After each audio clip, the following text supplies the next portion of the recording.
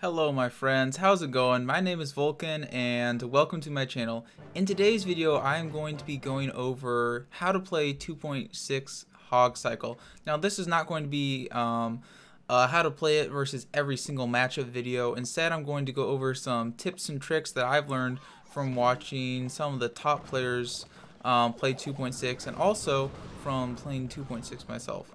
So I'm going to read a little bit off of script here, that way I don't have to completely memorize what I'm going to say.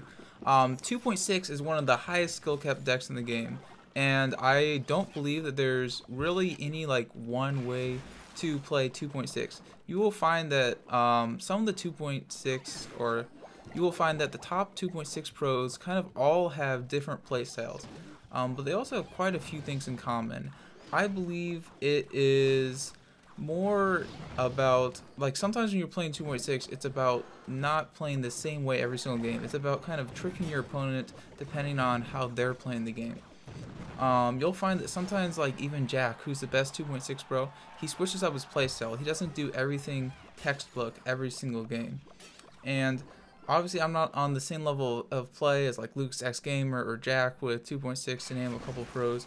But almost all the tips I'm giving here are from watching Jack play, and I also did manage to push to Ultimate Champion last season with 2.6, so I'm not like that terrible at it. I think that one of the most common misconceptions in this deck is that you should cycle all of your cheapest cards and hog as much as possible. So basically, a common misconception is that you're always just cycling hog over hog over hog, and it's kind of true, but the important thing is that you don't want to cycle a card that you needed on defense. So say the main things here are Ice Golem and Musketeer. You don't want to cycle Ice Golem and Musketeer at a wrong time, and I'm going to get to that later in the video. The most important thing to think about is cycling your cards efficiently so that you never fall behind in Elixir.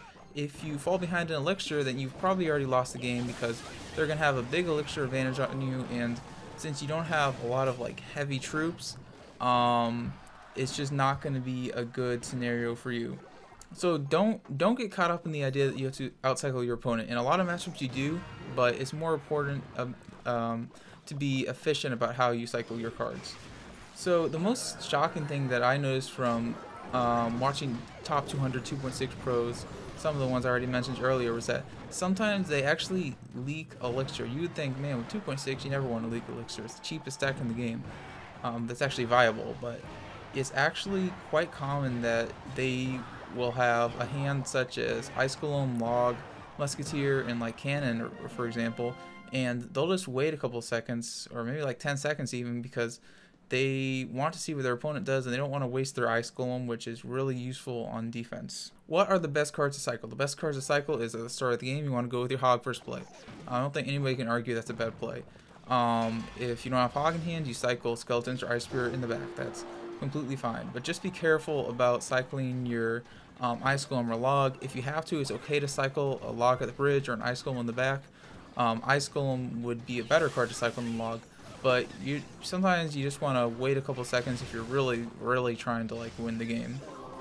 So what do you do in single Elixir? In single Elixir, the main goal here is to establish a damage lead on one tower, and you really shouldn't be afraid to like switch lanes. It's not a big deal. Like, say they go Giant in the back, it's usually a good idea to hog opposite lane. They go Gold in the back, Lava Hound in the back, anything like that. It's a good idea to keep the pressure up on the opposite lane. But once you like have damage on a lane, in most matchups, except versus like Lava Hound and Golem, I wouldn't really recommend switching lanes. Even versus like Graveyard, it's actually usually a good idea to keep going same lane as the Graveyard whenever, or any deck like that, whenever they drop a troop in the back, because otherwise you're just going to be splitting up all your tower damage while they're getting damage in one lane, and they're going to end up beating you because you split your damage and they focused on one lane. So when double Elixir comes around, you may notice that, man, you're focusing on this one lane, but you just can't break through their defense. So that's the point where you're going to start Fireball cycling.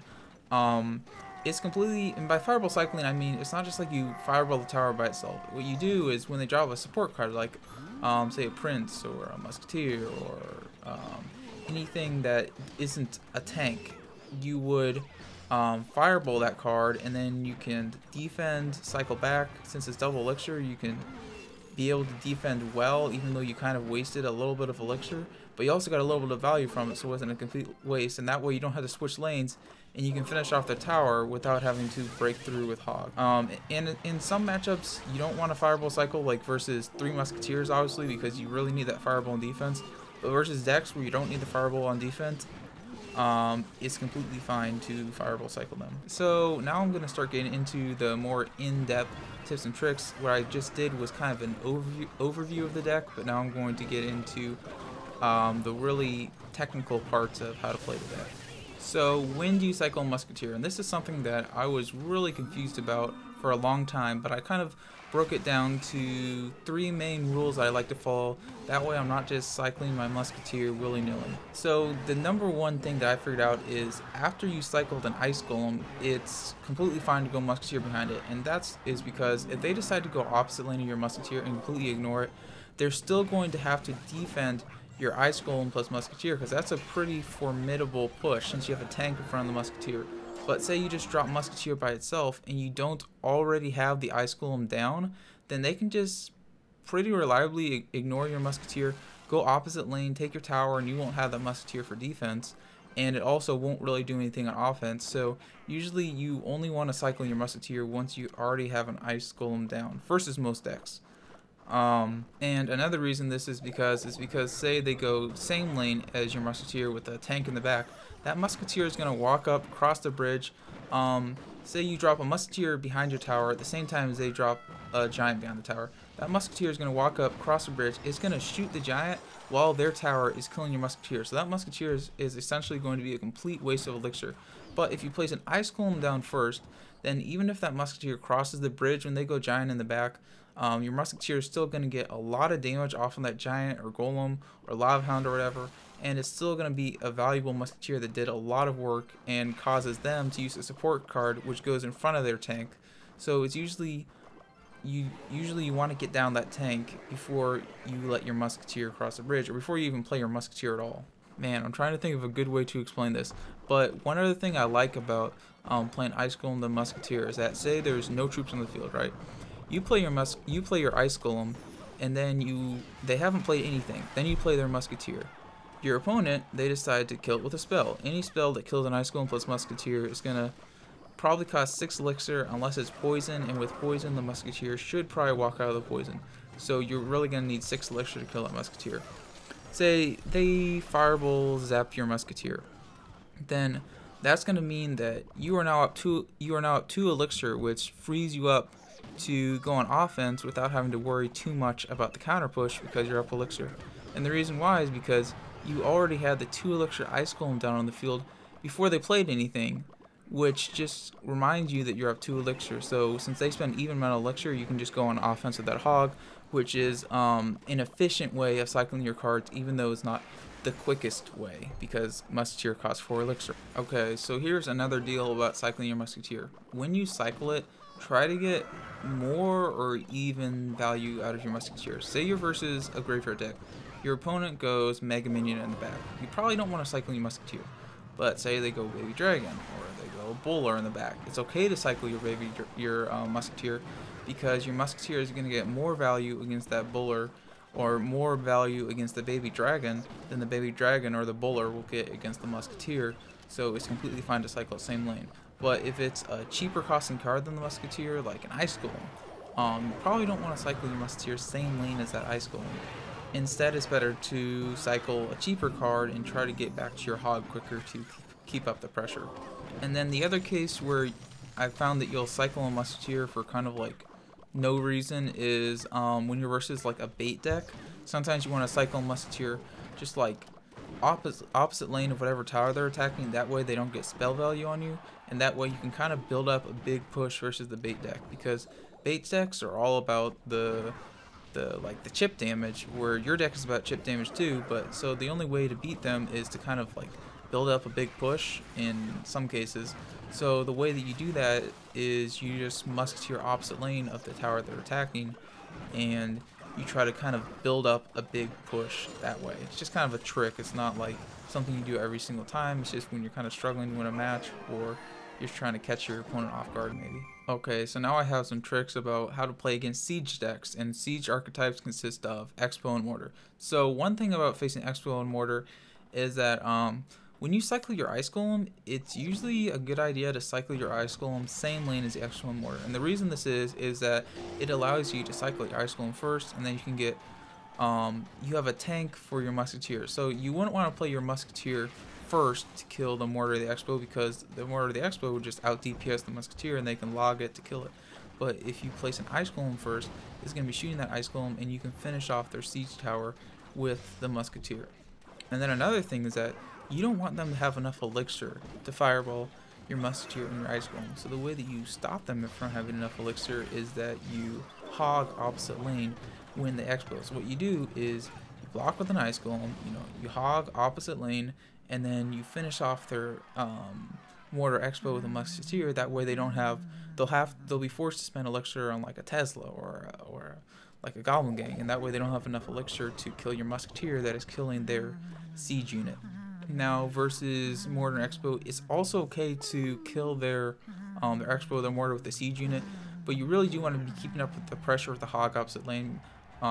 For kind of the same reason, because if they're able to predict that you're going to use a cannon to kill their Mortar Expo, the cannon's just going to pretty much die instantly. So sometimes if you can trick them and kill them with a cannon without going opposite lane, but you kind of want to switch up how you defend, that way they're not able to predict what you do. Like sometimes if you know they're going to predict you like with an Ice Golem to block the cannon, then maybe instead of playing the cannon right on top of the Expo, maybe you play the cannon in like the anti-hog position. That way it will still block for the Expo, and it will kill the Ice Golem at the same time, and then you can cycle back to an Ice Golem of your own to block the Expo, and then you can finish it off with like a Hog or a Musketeer, or you can also finish it off with a Fireball and a Log. Now versus Siege decks, usually you want to be going to opposite lanes of the Siege decks, but if you have a damage lead on a lane and they try to go same lane as you, then what you can do is you can just tank with cannons, Ice Golems, and Hogs, and then you can just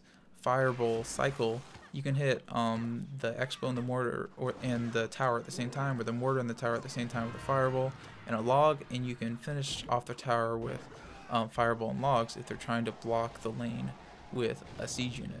So how do you play versus a P.E.K.K.A deck? Versus P.E.K.K.A decks, you have to be careful, because you don't want them to get value with their P.E.K.K.A on your Hog Rider. Like, by value I mean you don't want your Hog Riders to only get one hit and then the P.E.K.K.A is on the counter push, because your Hog Riders like got no value, and they're going to be up like quite a few elixir, because I kind of just got a 3 elixir P.E.K.K.A. So how do you avoid this? First of all, don't send a lone hog when they have P.E.K.K.A in hand. If you're going to send a hog, make sure you at least send it with an Ice Golem. That way, if they're going to have a counter push, at least the Ice Golem plus the hog got a lot of damage on their tower, and they're probably going to be forced to over defend your hog, or it's going to get like 3 hits on the tower because you had a hog plus an Ice Golem, whereas if you just had a hog, it's only going to get 1 hit. Versus P.E.K.K.A decks, you can also split lane pressure. So say you go Ice Golem in the back, and then you go Musketeer behind it. They're going to play troops to defend that Ice Golem plus Musketeer. When the Musketeer and the Ice Golem cross the bridge, you can go hog opposite lane at the same time, so you're split lane pressuring, and they're not going to have enough elixir to defend the Musketeer and P.E.K.K.A on top of your hog at the same time, which means their counter push isn't going to be as powerful. Another important thing in this matchup is going to be, trying to not play your cannon unless they play that battle ram, because I'm thinking of P.E.K.K.A Burstman decks at the moment.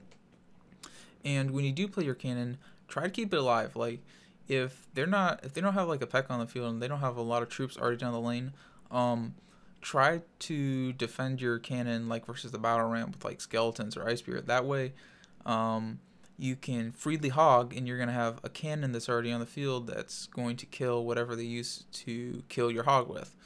So it's just kind of like a tip to try to keep your cannon alive.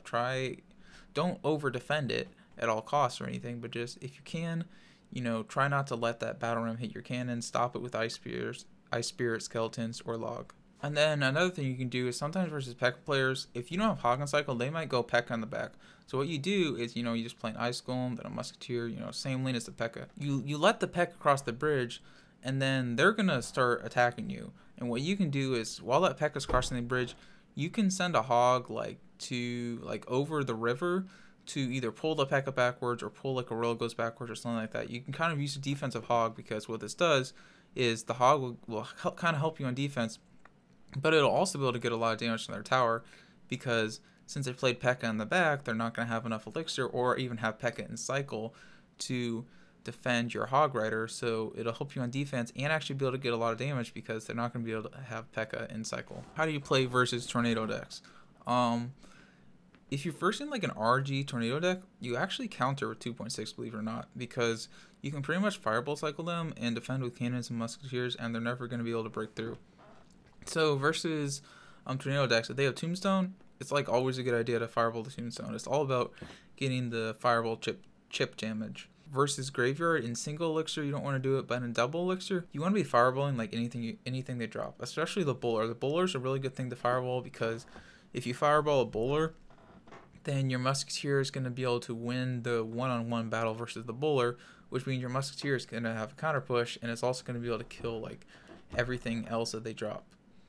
So that way you're getting damage on their tower, and you're also not letting them stack up a huge push, because you're fireballing their most tanky unit. Versus Graveyard, you also don't want to waste log, because if you waste log on offense, then they're going to be able to use a Graveyard, and you're not going to have log to like kill the skeletons, and you might be in a bit of trouble because you didn't have it. So just like, it's okay if you're using it to kill something on offense, but try not to just like cycle log for no reason in this matchup. Obviously versus Balloon Freeze or any other type of tornado deck, it's completely fine to cycle log. So this is a super important thing I realized. Versus decks where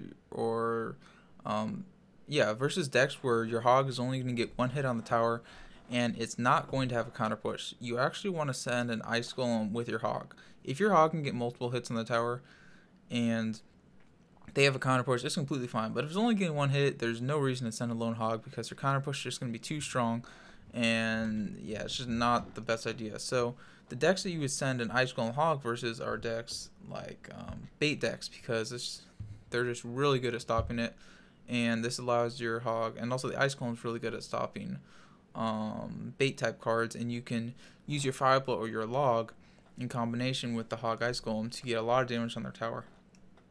This works versus P.E.K.K.A decks, because the P.E.K.K.A can counter a Hog for only one hit and sometimes even 0 hits. It's good to use Ice Golem Hog versus Hunter, versus Prince, and yeah, as I said, pretty much any card that will stop the Hog with 1 to 0 hits, but will also have a really good counter push. So versus pump decks, and they actually did just like nerf 3 musketeers, so you're not going to be seeing that many pump decks probably, but always fireball the pump. Is like always a good idea to keep fireball in cycle for that pump. Like maybe they have a mini horde or something, so in that case, if you go with the Hog Ice Golem and they pump at the same time, you probably should commit your fireball to the minion horde. That way your Hog doesn't like lose value and completely die, since you're already committed to a push. But in most cases, if you have the fireball in hand, and try not to waste it, a lot of times in single elixir, say they go musketeers in the back, you want to kill their musketeers without even using fireball by cycling one musketeer same lane as their musketeer, and then killing the other 2 musketeers with like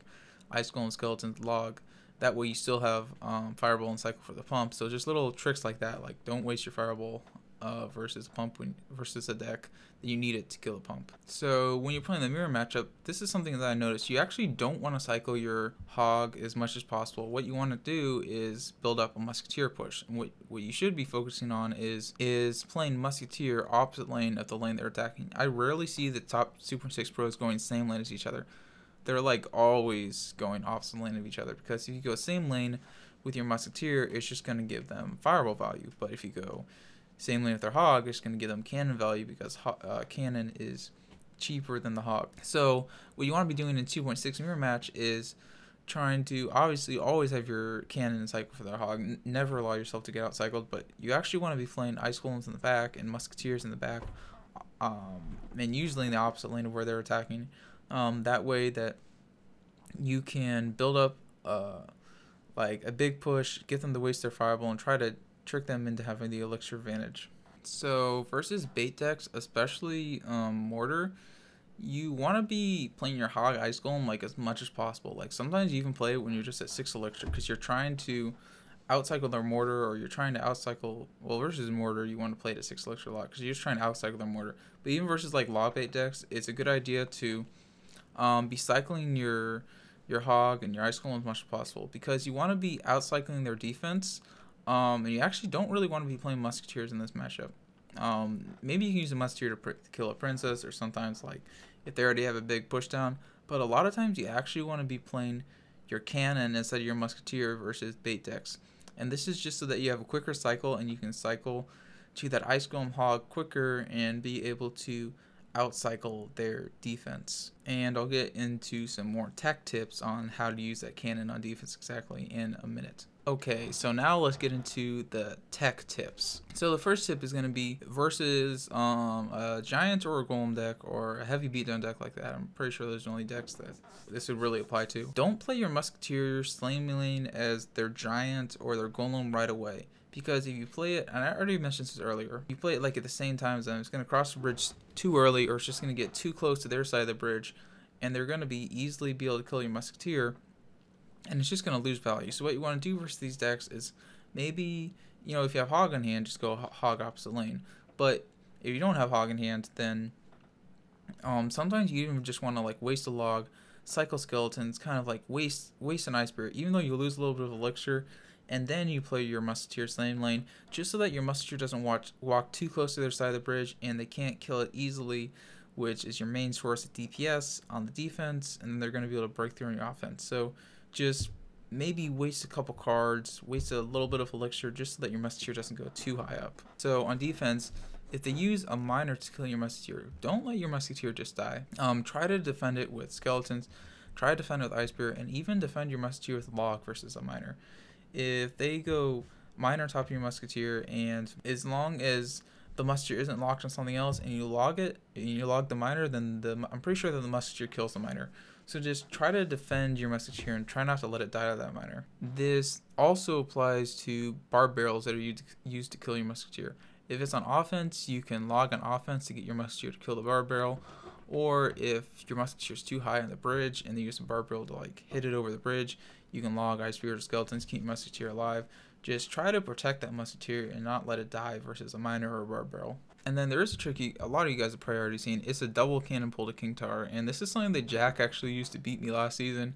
I was using balloon freeze, and literally I was like winning every single game versus 2.6. But he used this versus me when I played a miner balloon at the bridge, and he managed to beat me because of this trick, even though I countered him. So yeah, it's a trick that you don't want to use in a lot of scenarios, but sometimes when you're just like, you're gonna lose a game if you don't do it. It is the right way to go, and you're just gonna have to decide it from experience. But I'll put up on the screen like an example of how to double cannon pull a balloon to the King Tower. Normally versus balloons though, there's a different way you want to defend it. There is the anti-balloon position, which if you place a cannon at the very top of the bridge in the middle or one tile lower, it'll pull a balloon even when it's placed in the bypass position. If you play it any lower than that and it's placed in the bypass position, it will not pull the balloon unless it's one tile closer to your crown tower, as I'm showing on the screen. So usually you want to play it, right at the top of the bridge, unless they already have support troops coming down the lane, or they have enough elixir to play support troops to quickly kill that cannon.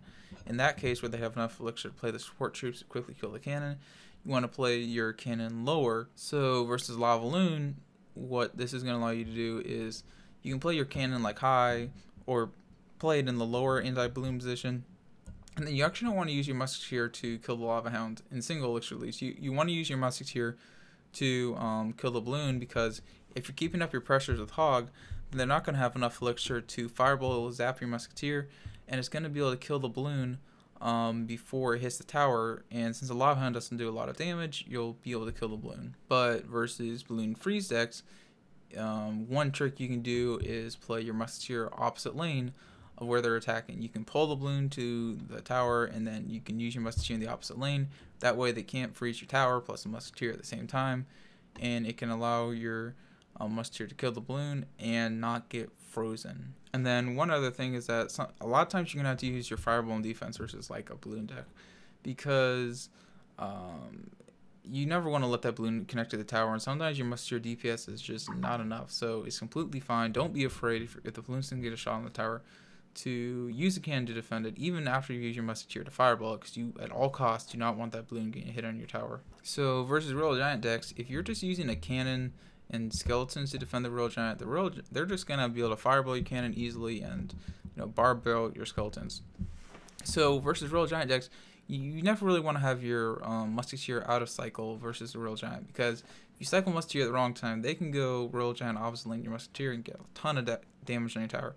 So you always keep musketeer in cycle, and you always protect your musketeer, because a lot of Royal Giant decks, they'll have fireball and they won't have logs. Instead they'll have barb barrel, and since a fireball doesn't completely kill a musketeer, you can try to keep your musketeer alive for as long as possible. So you want to kind of defend your musketeer at all costs. A 1 HP musketeer still holds just as much value as a full HP musketeer on defense versus a Royal Giant. So a lot of times it's a really good idea to defend a graveyard or a miner with a cannon, and there's a couple positions. You can drop it directly below your king tower, or you can drop it to the right or the left of the crown tower, the right or the left of the crown tower, but like one tile higher.